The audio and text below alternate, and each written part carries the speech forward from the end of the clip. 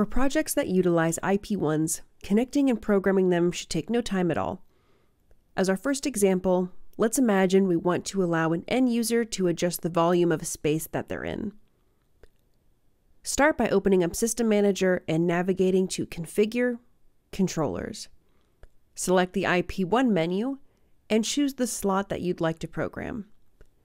In the Setup window, you'll see a virtual controller with two possible functions. The main function is what the rotary controls when you walk up to it and turn it. The shift function is what appears when a user clicks on the IP1's rotary to open up a second menu. For this first example, we only need to utilize the main knob function. I'll click on the white circle and then choose my function. I'll pick Zone Level to keep things simple.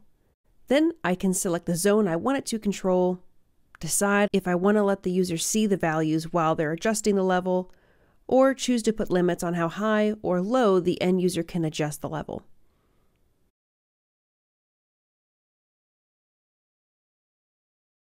To virtually test the controller, I could click Open Simulation and see what it would look like and act like if I were the end user.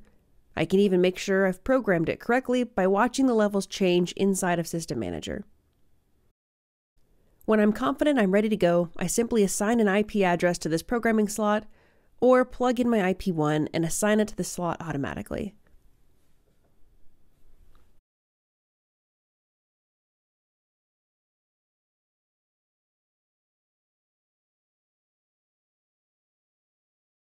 As another example, perhaps you want to let a user toggle between a selection of sources like a handheld mic, background music, and a TV receiver.